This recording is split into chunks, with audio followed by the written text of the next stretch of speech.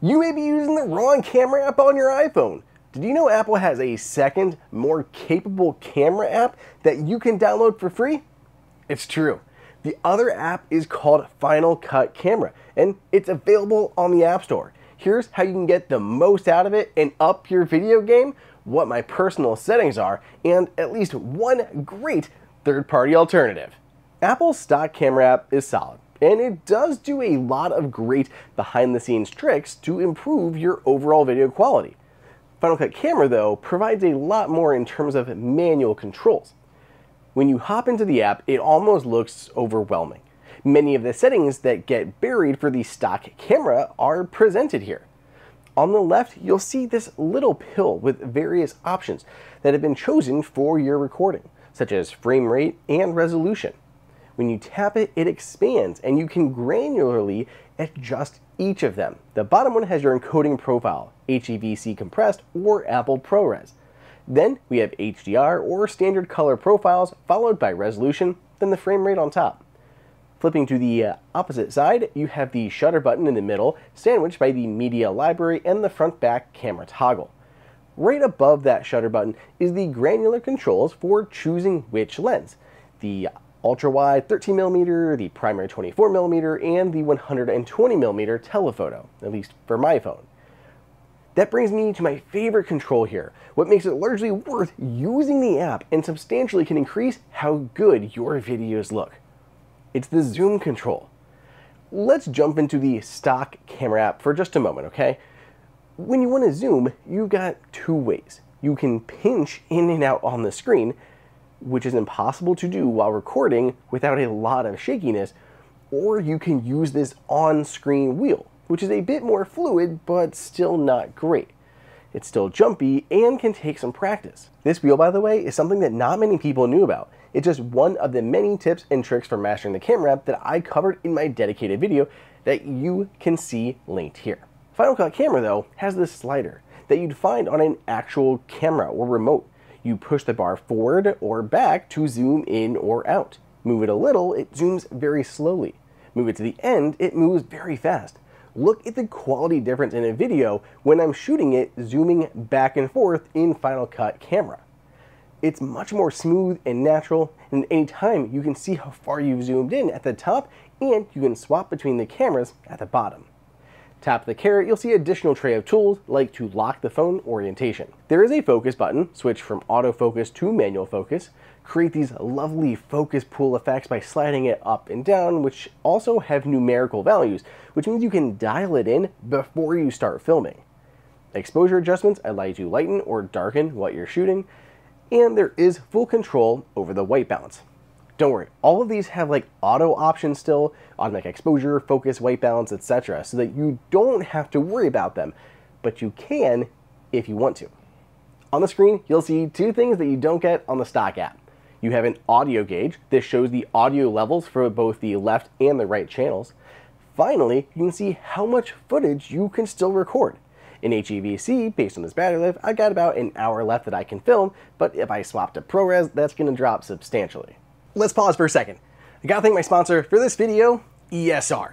If you've got an iPhone, you probably need to charge it at some point. And if you know anything about me, you know that I love MagSafe and Qi 2 chargers, and ESR has a pair of new ones that I am totally stoked to show you. This is the ESR Qi 2 3-in-1 travel wireless charger. When it's folded, it's barely thicker than my iPhone. And when you open it up, you have a Qi 2 charger right there on the front that'll give you 15 watts of wireless power. Then around back, you'll find a little pedestal for your AirPods or other Qi device to charge, and the USB-C port where you can plug in that Apple Watch charger. By the way, this supports Apple certified fast charging, which means you can charge an Apple Watch Ultra to 100% in an hour and 40 minutes, which is 4.5 times faster than other 2.5 watt chargers. Since it can be used as a stand, it works great for standby mode too. See your little alarm clock, see widgets, or just watch a video. This is the ESR Qi 2 mini wireless charger. It magnetically connects to the back of your iPhone, has an integrated braided USB-C cable with even a metal cover on the end of it. This will charge your iPhone at up to 15 watts of power, which is the maximum wireless charging for your iPhone 12, 13, 14, or 15. That 15 watts is super quick. Since it is Qi 2 certified, you can charge your iPhone 15 Pro Max to 85% in just 2 hours, which is twice as fast as a standard 7.5 watt charger. Not only do these have great quality, but they're also really affordable. If you want to check any of them out, there's links for them down below in the description. Thanks again to ESR for sponsoring this video. On iPhone 15 Pro and 15 Pro Max, you can still record to an external drive too. And the settings let you manually choose which mic to use if you've got an external one connected. This app is mainly for recording video, really good video, so you won't find any photo capabilities here.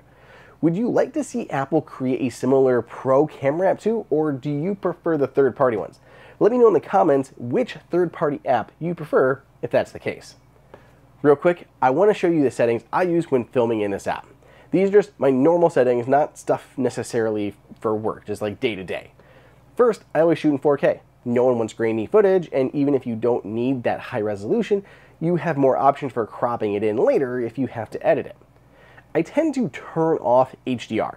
HDR for sure looks better, but I often will combine footage with what I shot on my camera, which isn't HDR, and I don't like to have to deal with merging the two to look the same.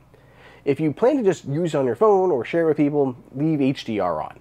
I film primarily in HEVC, it's so much smaller, you don't want to shoot in ProRes all the time, most of you probably never at all, and then I go at 30 frames per second.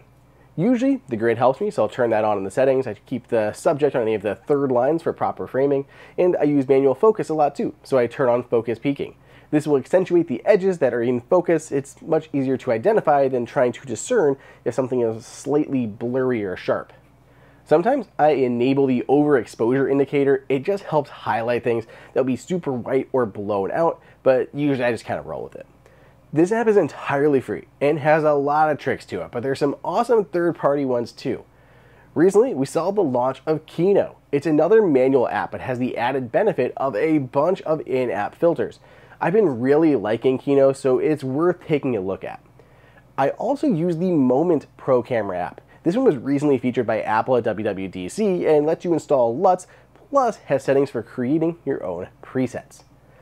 Final Cut Camera, though, has one big trick up its sleeve, and it's only for certain users. Multi-cam support. Users who have Final Cut Pro for iPad can choose up to 4 iPhones as different camera angles. Right now, I'm filming myself with these camera angles, and I have full control of the production here on my iPad. I can move between each angle, I can zoom in and out, and more. It's very cool. There's almost nothing like it. If you want to give Final Cut Camera a spin for yourself, I put a link down below in the description. Check it out and let me know your thoughts in the comments. Otherwise, as always, be sure you're subscribed with those notifications turned on so you don't miss my latest video or Apple news. Oh, this has been awesome. I wish this came out sooner. I love shooting video with this.